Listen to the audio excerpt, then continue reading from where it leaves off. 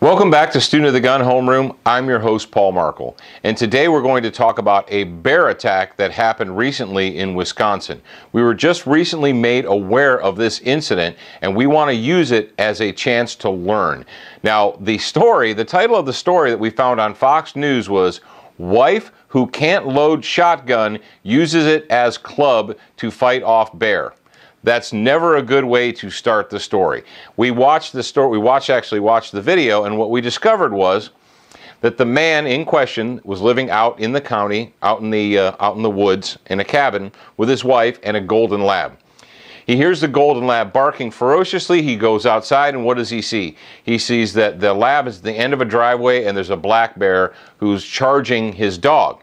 He runs out, waving his arms to scare the bear away. Guess what? The bear doesn't get scared, it turns on him. And in the interview, the man said that he tried to get back in the house. He turned his back on the bear. The bear attacked him, pushed him on the ground, and began attacking, clawing, biting him. And he stated in the video that he was angry that this was happening to him and that he wished he would have had a gun. Well, his wife comes out of the house with a shotgun, but she doesn't know how to load it. So she uses the gun as a club, hits the bear in the head, it releases the husband, they both flee and go inside of the cabin, lock the door.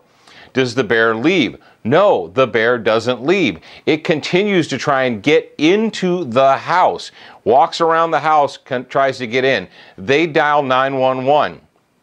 An hour later, that's right, you heard me correctly. 1 hour later, according to the news story from Fox, a sheriff's deputy showed up, found the bear still trying to get in the house, shot and killed it, and now the bear is being examined to find out whether it was rabid or what have you. So what do we know based on this situation? Well, number one, the homeowner was unarmed. And all you guys out there who like to say, "What, are you paranoid? Why should I carry a gun when I'm in my house? Maybe when I'm away from my home, but I'm not that crazy or paranoid that I would want to keep a gun on me when I'm actually just in my house." Well, if the glass breaks, the dog barks, your wife screams, the first instinct is to run and see what the problem is. Well, you find out what the problem is, and maybe it's a problem that needs to be dealt with a firearm. But here you are, outside of your house, the gun is inside of your house. You say, "Well, he would have only had a handgun." Okay, I'd rather have a gun than no gun. And B, teach your wife how to load your guns. For Pete's sake, your wife is your partner in home defense, or your husband is your partner, if you're a wife out there, in home defense. Do you think all of the adults in the house should know where the loaded guns are or know how to load the guns? Maybe. What else did we learn? Well, they live out in the country. How long did it take for a sheriff's deputy, after this guy had been mauled, they had to stitch his ear back onto his head, and I believe he said he had 14 staples to close the gash up in the back of his skull. Not a nice wound. Took 1 hour for the sheriff's deputy to get there to shoot this bear. Well, what was going on during that hour of time? This guy's in the house bleeding, holding his ear on with a rag.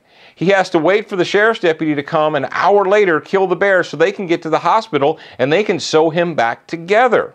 Not a good situation. What if this guy would have had a life-threatening wound where he would have needed immediate medical attention, taken to the hospital right now?